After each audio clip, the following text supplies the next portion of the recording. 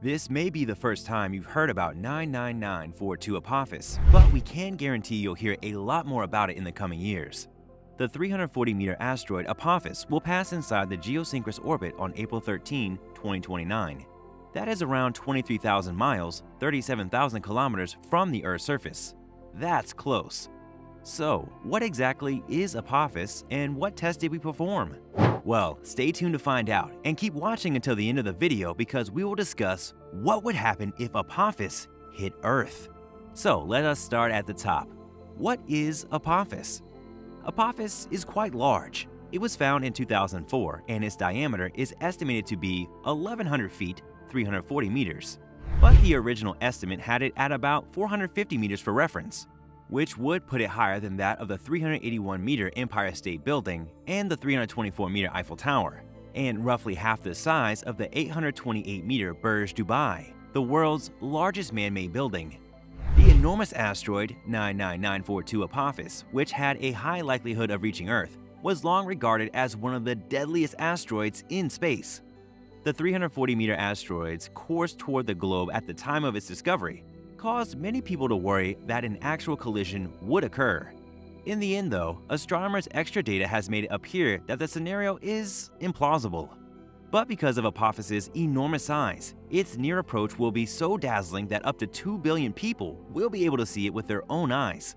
The asteroid will first be seen in the southern hemisphere as a brilliant star, blazing throughout the sky from east to west, traveling over Australia, then the Indian Ocean, and finally passing the equator over Africa.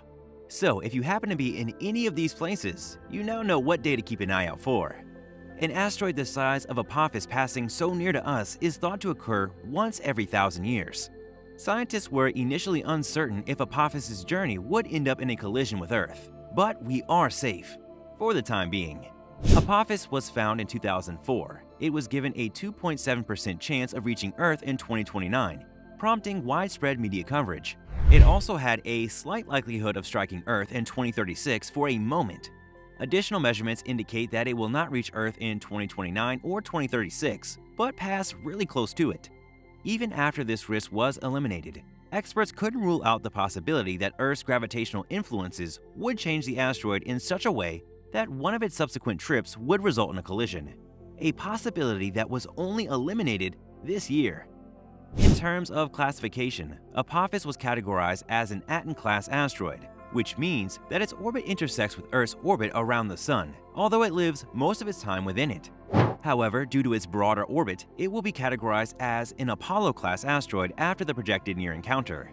But if the name Apophis seems familiar, it's because it's the old Greek term for an ancient Egyptian deity named Apep or Apep, who was considered the personification of anarchy and the enemy of light and harmony in the universe. The deity is also associated with earthquakes, thunder, darkness, storms, and death, and was often regarded as Egypt's most powerful evil force. Cool, right? So, how much do we know about Apophis?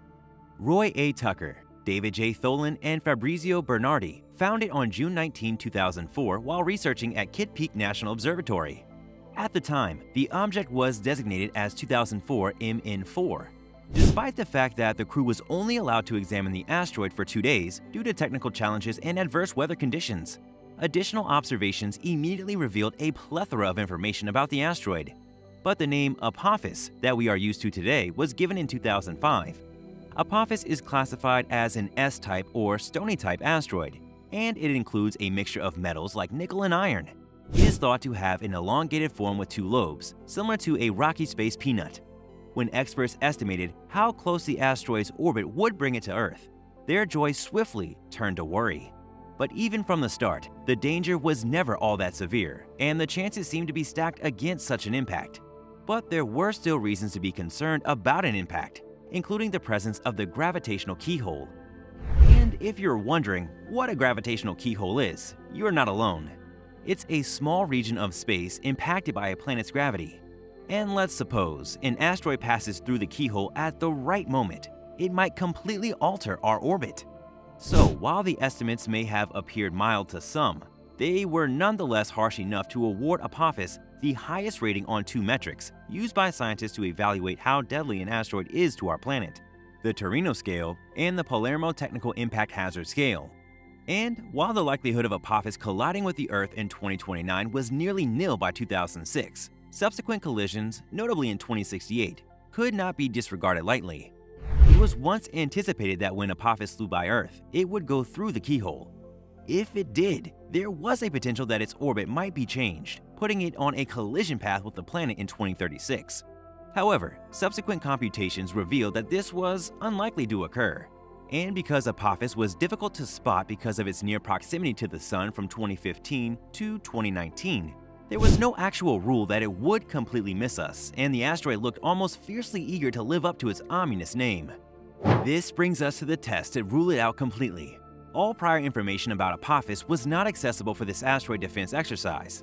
In order to create a precise route for Apophis, scientists had to start afresh throughout the asteroid's near approach, which began in December 2020 and finished in March 2021. The effort involved well over 100 researchers from 18 different nations, and it involved routinely scanning the sky for highly deadly asteroids.